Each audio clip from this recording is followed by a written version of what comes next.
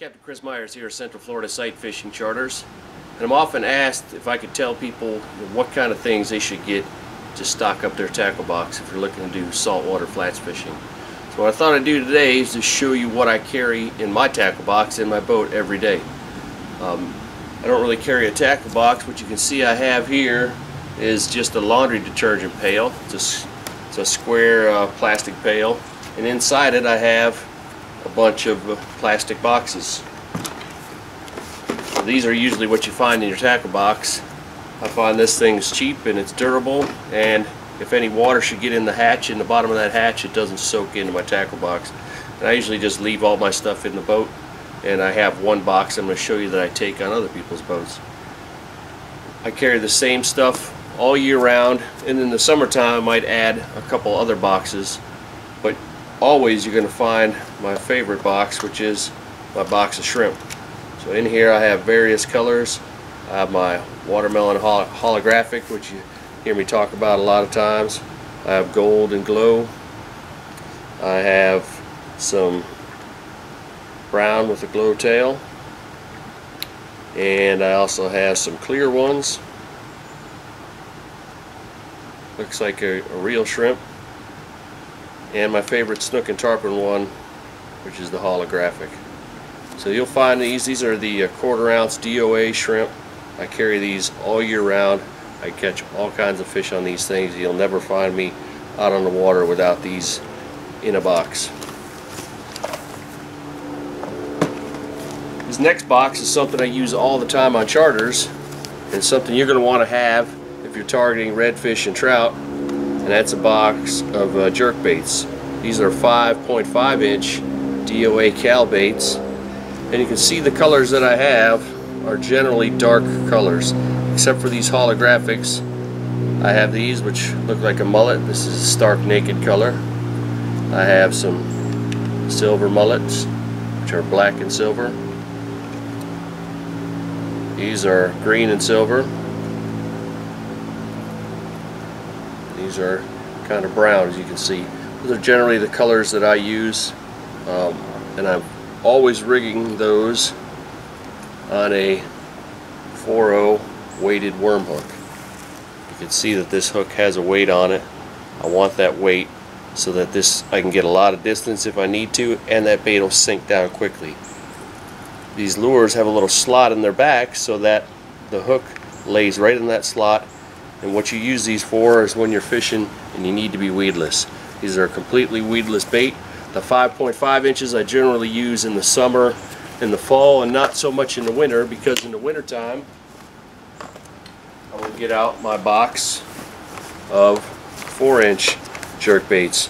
These are the same baits. Here's a Arkansas Glow. Here's that same stark naked. We have some gold ones. We have the same silver mullet, and here we have the brown and gold again. You can see I'm rigging these on that same worm hook. This is a 2.0 worm hook, the same weighted with the 1/8 ounce. Also in this box I have a couple of spinner baits. Find these come in quite handy if you need to cover a lot of water, especially if the water's dirty. Now this one happens to have a copper blade. Here's another one that has a gold blade, and they have a jig head on them. They're similar to the ones you use for bass, but instead of a skirt we generally put a soft plastic 3-inch tail on them. So that's my next box. I always have those boxes, and I use those quite frequently on charters because clients can keep those things out of the weeds easily. The next box is something I use all summer and fall. It's my box of bait busters.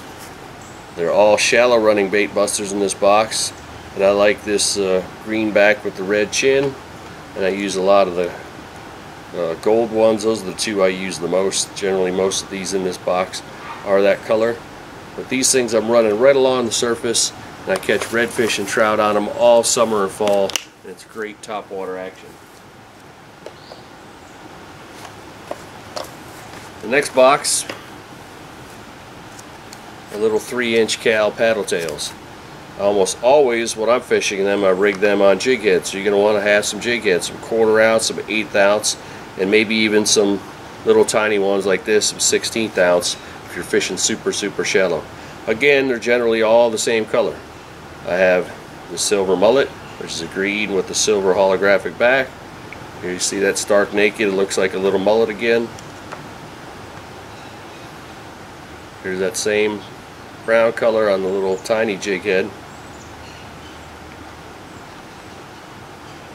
Some more shades of green, and in here I have the holographic and the new bloodworm color as well. These things are deadly on redfish and trout.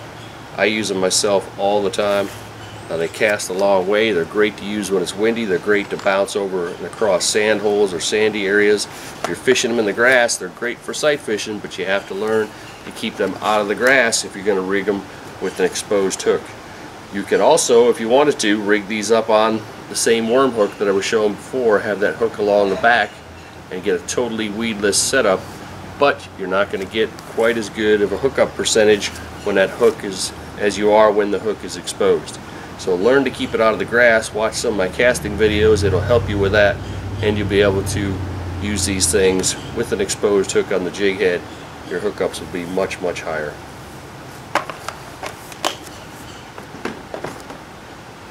The final box you find in here is what I use for big redfish, tarpon, and if there's any snook around. This is the only thing that I use that has a treble hook on it.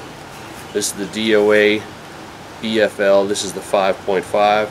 I use these with good success on the large redfish when they won't eat a lot of other lures. I also have one of the big boys in here, which you can use on big redfish and you can use on tarpon. Caught some mighty big snook on this lure. Big trout will try to eat this thing. I always have one of those in. They're really not that effective in the grass, but if I'm fishing in deeper water where the big fish are, I want to have that. So I always carry that box along with me because I never know when I might run into a school of big fish. The last two things that I carry with me, I always have some of these DOA deadly combos. It's the noise making cork, and on the end of it I tie a 1/4 ounce shrimp of any color. I could not tell you how many hundreds and hundreds and hundreds of trout that I've unhooked from this. It's great for ladyfish, jacks, and even some redfish. But if you want to be catching trout, this is the lure to have. It's easy, anybody can use it, and I always have a few of these on my boat. I also have an Aqua Dreams pinfish spoon on here. You can see that this thing looks exactly like a pinfish, and it actually has a photo of a pinfish printed on the metal. It's not a sticker, it doesn't come off. These things are for sight fishing, or you can use them covering a lot of water, but you do generally have to work them pretty slow. But when those redfish are eating pinfish, the redfish and the trout will certainly eat this spoon. So that's what I carry in my boat every day. Now if I should get on somebody else's boat, I can make one box, and this will be more than I ever need, all in one box. And once in a while I have to restock it. But you'll see when you open this box, it's going to be everything we just talked about. It's going to have my shallow running bait busters. I have my 3-inch cals with the paddle tail. I have my DOA shrimp of various colors.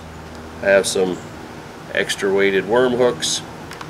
I have in here a couple of chug heads which go on the cals, which I didn't show you that.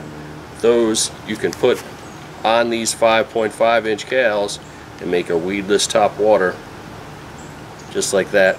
So in that box of worms that I had open, I do have some of these heads. You can put them on any color, any size worm. You don't use a weighted worm hook, you chug this along the surface because it has a cupped face. Have some of those, and in that box I forgot to show you that I always carry for the winter time a couple of these crabs. So this box I could use year round. I have baits that I could use in the summer. I have the winter time baits, which is my crab for the redfish and the drum.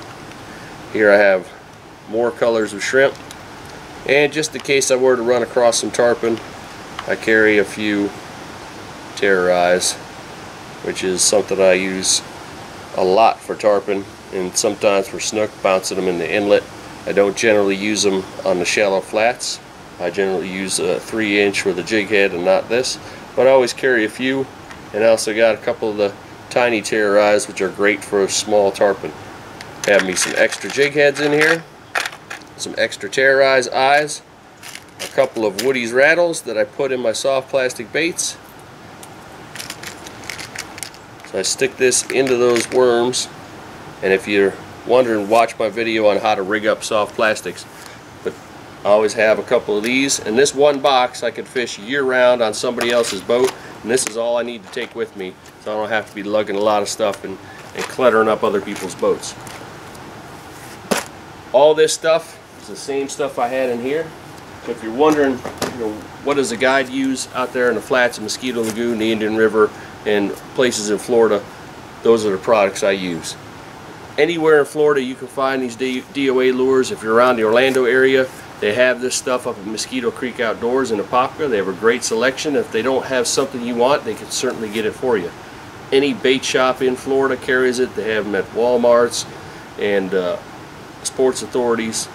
And if you can't find it, you can always go to the DOA website, and they have all these colors and shapes and sizes and everything you're looking for. So that's when I'm out flats fishing. If you have any other questions, be sure to contact me. You can check out my website at floridafishinglessons.com or watch my other videos. And if you have a question, send me an email.